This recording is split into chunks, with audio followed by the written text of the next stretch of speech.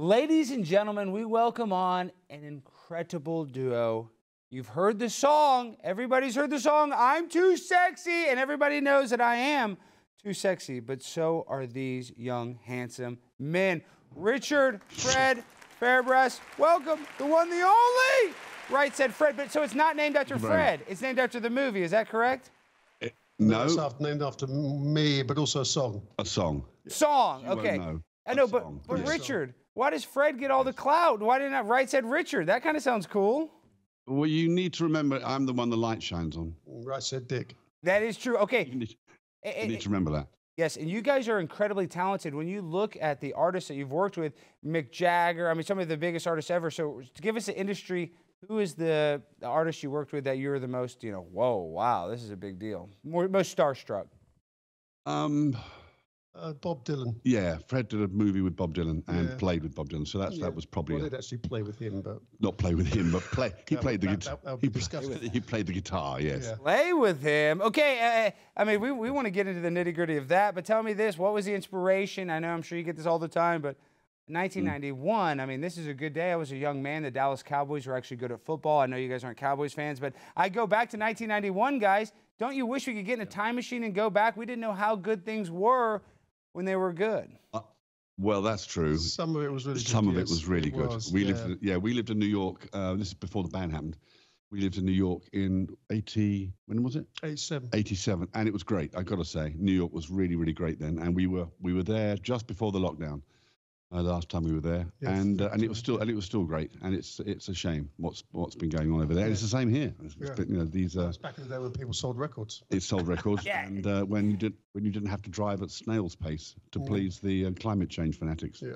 No, especially in the UK. I was just there not that long ago, and our friend Jen, who connected us, no, it was insane. And just the taxes to drive into London, I mean, it costs like 25 bucks just to drive your car in the city. No, it's insane. But the reason why we guys have connected is because you guys have been vocal, speaking out against the status quo, a lot of the stuff with the pandemic, a lot of the sexualization of children. So kind of what woke you guys up? Because I mean, you're in the entertainment industry. I mean, you're musicians. Don't you have to follow the status quo more than anybody? Well, we're independent artists, and we've been independent for a very long time. So, and we made that choice quite deliberately in the sort of early to mid '90s. We just went independent, and we like being. Although we're probably financially poorer for it, but we like the spiritual independence, and we can say what we like, do work where we want, and we like that. And we're not very good at being told what to do. No, we don't take kindly to that. No, and the minute somebody starts telling us, particularly when we're paying them as taxpayers, and then these swine come back and start telling me how to behave, I have a problem with that. Not mad about that. No. I agree with you 1,000% on that. Okay, a little bit about we've had a few, platinum plaque, country artists, musicians on, and a lot of times we had John Rich and we talked about "Save a Horse, Ride a Cowboy." That's like a legendary song. There's always a story of these hit songs. They get written in 45 minutes and they threw it together.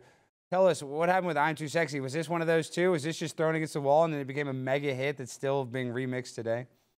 It took about from the initial idea. It took about 6 months because we had the. Didn't have any money. We didn't have any money, and "I'm Too Sexy" was originally a bass line. It was originally a bass line for another song, so the bass line was da da da da da da da da da.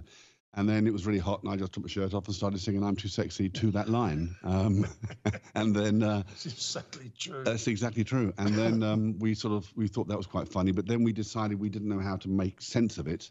And Fred was actually going out with a model at the time, an American model, and then he put that together, and we did the model bit, and then we did the instrumental section, and it came together. The original thing was about 7 minutes long. We had the most appalling minor key play out. it was really cool, man, but it was absolutely so uncommercial. So that was all hacked off, and it went to radio in the UK without us having a record deal. It just went mad. Yeah, we weren't signed when it was a hit. Yeah. Oh, and you guys have sold millions and millions of records, but tell me this, I'm big into conspiracy theorists. I'm a big conspiracy theorist, big tinfoil hat, big tinfoil cowboy hat wearing conspiracy theorist. And there's a thing called the Tavistock Institute where they actually tested this on British soldiers and American soldiers, where they would give them like LSD or they give them drugs. And oftentimes they would play music and see what melodies are the most harmonious, you know, what our ears are attracted to. And that's what they say, a lot of these industry people like Taylor Swift, that they're using some sort of almost Tavistock formulaic formula to create music. So is that a way to create successful music with some sort of formula, you think? Is that possible? I've got absolutely no idea. I would think there are tones that are addictive. I think that's probably, I would think that's pretty standard, but I don't know. I don't know what they were. If I knew what they were, I'd use them. Also, I think, you know, if the trouble is with that, if you get down that sort of Yuval Harari route, where you mathematize and reduce everything to numbers and machinery, and it takes out the human spirit and soul. So I don't have much time for that way of songwriting, I'm afraid. No. Well, you know, you guys are brilliant artists, but my producer, you guys are probably looking at this crazy guy, and obviously you guys are English. Uncle Sam, isn't it? Yes, Uncle Sam. This is the autistic version, and he's something of a musician himself. I'm a musician. And tell them how much you like their work. No, I'm such a big fan of y'all. Like, I've been bumping you since basically I was a fetus, because that song originally came out before I was born. Yeah, so he's a young man, so. Yes, but he wanted to come here. Right there, isn't it? Yes. The Rocking Fetus. The Rocking Fetus, yes. Yeah, I was bumping it. The Rocking Fetus, that's his new nickname. Wow, yeah. Richard, guys, did Richard or Fred say that one? I'm stealing that one. You are the Rocking Fetus. But before we let you guys go, he wanted to do a little rendition of your classic song. So, good man. So, Jimmy, please don't embarrass me too much. Okay. Yeah, I know you want to play this. So you know, I know y'all are British, but I wanted to do an American version of "I'm Too Sexy." So let me. Oh, that sounds bad. Oh, this is really out of tune. Here, I'll fix it. Let me fix it. Okay. He's gonna. Shoot. That's it. Yeah. Yeah. Here you go, Jimmy. Play your song. Here you go. Fix that. Yeah. You know, it still looks pretty out of tune. Now play your song, Jimmy. Play it for him. Play it for him. Okay. Well. Yeah. I guess there's more percussion now. Yeah. Sing the song, Jimmy. I'm too sexy for my shirt. This really hurts. Oh, this brings me to tears, 'cause I've had this guitar for years. What the hell, Alex? All right, Jimmy, get off. Let me finish the interview, Jimmy. Yeah, he's really sad about that. It's not a very expensive guitar. It was cheap. So, guys. Good to know. Good to know. I apologize that I put you through that. As an artist, was it hard to watch that guitar get smashed? On the slightest. No, because we knew it was cheap when we saw it.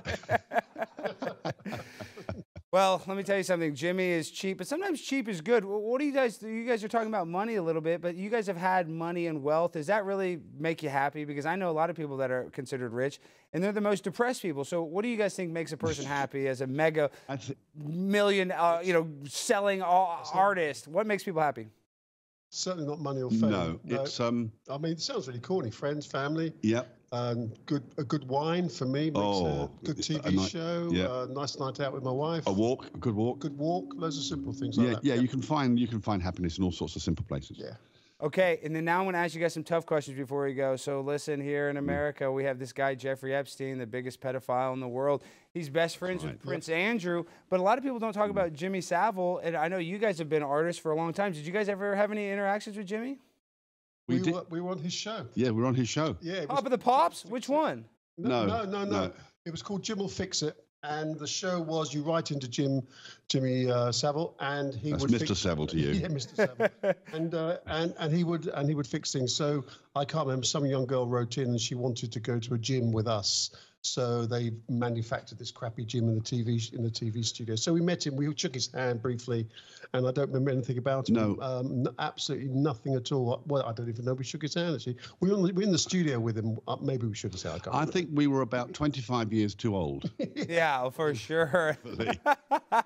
Yeah, I think you're about right. But it's kind of weird though. You look back, and now it was a bit where like a young kid wanted to, meet you guys. That's a lot of what he did. Is he was with these young kids that wanted to. He was supposedly a porter at the Royal Children's Hospital and would do satanic ritualistic abuse with children. Some deeply messed up stuff. He was aided and abetted by certain politicians. He was given the key, I think, to Broadmoor Prison, which was a high security prison, and he was actually given the key. And I think at the time, People didn't realise how big a star people like him, and he wasn't the only one. British DJs back then were as famous as the musicians they introduced. Yeah, Top of the Pops. Top of the Pops. They were all huge stars, and the girls, you know, would pretty much do anything. Some girls would pretty much do anything to be in their company. You know. That's true. Wow, and Jimmy probably wanted the little boys too. Okay, last tough question. So me, I'm a nut. The royal family, this and that, they're all discussing. But I love Princess Diana. I remember when she died, it was the saddest thing ever. And then now you look back at some of the facts surrounding her death. The fact that it took her nearly an hour to get there after the crash. So what do you think happened with Princess Diana?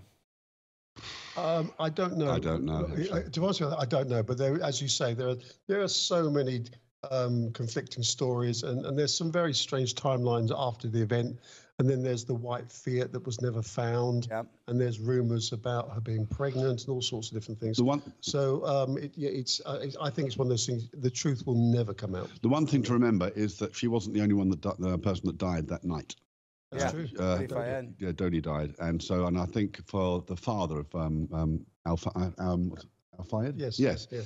For him, it must be awful that his son never gets mentioned. I think no, and he was a billionaire, I believe. So yeah, he probably really doesn't like his son's legacy. Okay, last thing and last question. I promise. You guys ever interact with Donald Trump? Because I know you guys have been famous forever. Did you ever had an interaction? No, with we know Jason Miller. Yeah, we know Jason. Yeah, we work Jason. Who works with? I think he's working with Trump now. Yeah. But no, we haven't. No.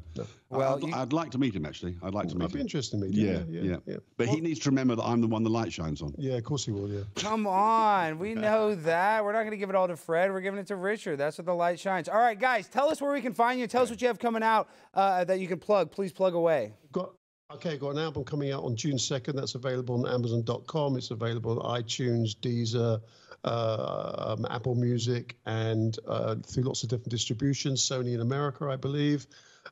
Plastic Head in the UK, and right across the world on other formats. So we've reworked a lot of the early stuff, completely new. It's a brand new album with re-records and also including new tracks. And new tracks that many people haven't heard. Yep. We're really pleased with it. Actually, it sounds great. We played it, and you were playing it just now. It sounds cool. Yeah, it's called the Singles Album, and available June 2nd. There you go. And everybody needs to go buy it. And I said this earlier. I mean, my people might say, "Oh, you're a one-hit wonder." You guys are not. You guys have literally, composed music with the biggest artists that have ever existed. So you guys are incredibly talented. Thank you for gracing my little program. It's an honor and privilege to talk to such great artists. And I'm sorry for my producer doing that, trying to embarrass him like that, guys. It won't happen again. Next time, it won't happen again.